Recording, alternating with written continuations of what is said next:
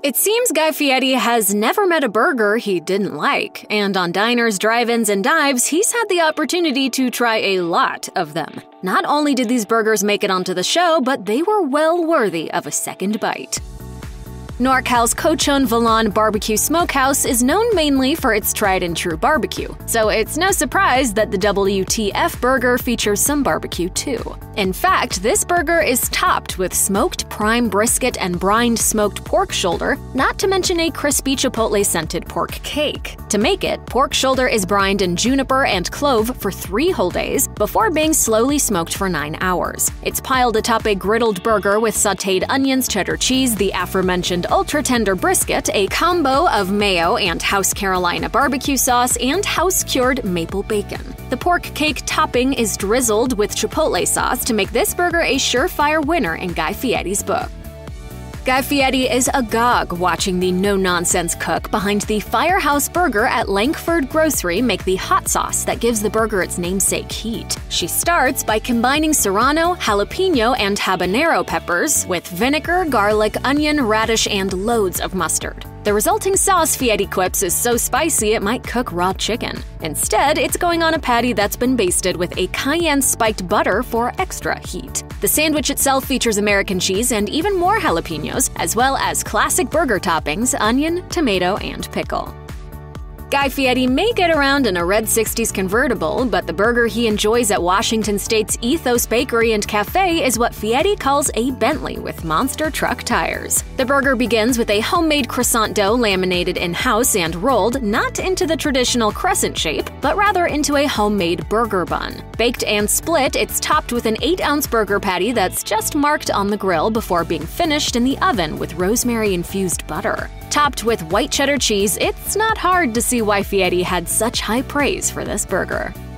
Jonathan and Justin Fox are the masterminds behind Atlanta's Fox Brothers Barbecue. They get creative with the moniker burger and applying it to a sandwich that isn't a burger at all. Here, a chopped smoked brisket sandwich stands in for the patty, but that doesn't stop Fieri from giving it high praise. We gotta hurry up and get this burger out before Rutledge eats all of the other brisket. Rutledge! The brisket for this burger is seasoned simply with salt and pepper before being smoked, quote, as low as it'll go. Topped with a sauce made with house-made ketchup, vinegar, Texas Pete hot sauce, garlic, molasses, and spices, it's also dressed with a homemade pimento cheese patty and house-made jalapeno mayonnaise for creaminess and a slight kick. Layered on a toasted bun with peppered bacon, pickles, tomato, and onion, it surely has Fieri convinced in the brisket swap. He even notes that chopping the brisket helps to incorporate the fat, making it even more savory than the slow-smoked meat would be all on its own.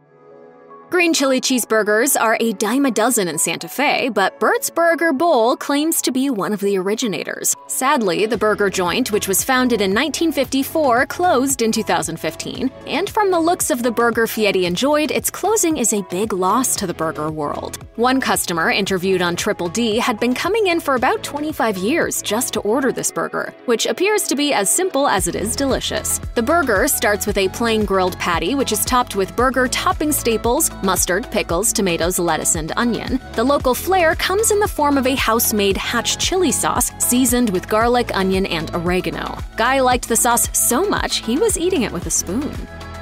The cooks at Burger Me in Truckee, California have married the best parts of a burger and an Italian hero to come up with the Italian Stallion. A burger meets a deli sandwich, according to Fieri. The burger begins not with ground beef, but with ground bison, which the owner claims isn't just leaner, it also has a stronger beef flavor. The burger is topped with a Cabernet vinaigrette as well as sliced meats familiar to anyone accustomed to the Italian deli window. Pink mortadella, and flavorful Genoa salami. Provolone cheese and hot chopped peppers are the obvious finishing touches for this burger that's sure to conquer the heart of any Italian-American, including Guy Fieri.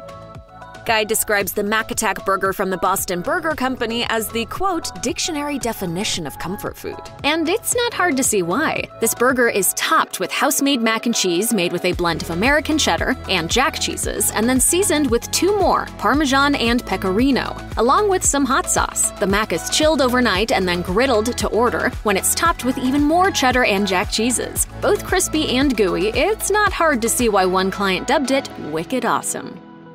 Hodad's in Ocean Beach, California is a surfer's paradise with a no shirt, no shoes, no problem ambiance attitude and sign. The now deceased owner, Mike Harden, may have had a laid-back demeanor and funky vibe with his restaurant, but he was serious when it came to building big burgers. The signature burger at Hodad's is unique for sure and is topped with a boiled bacon patty cooked up so that it almost resembles hash browns. The cooks at Hodad's are burger experts and construct what they call an onion castle atop a bun spread with mayo and mustard, drizzling the ketchup all over and topping with pickles, tomato, and lettuce. The burger patty and bacon concoction are the finishing touches.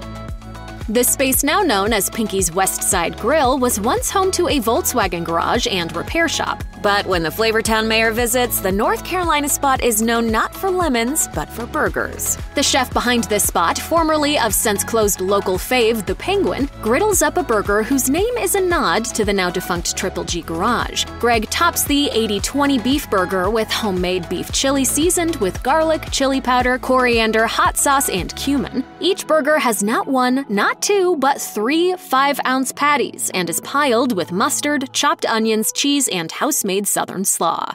I want to see you do this. I don't know how to do this. All right, here we go. Get after that!